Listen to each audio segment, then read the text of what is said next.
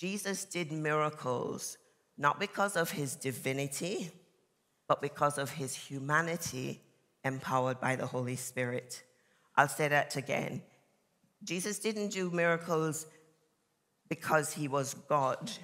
He did them as a human being, just like us, partnered with the Holy Spirit.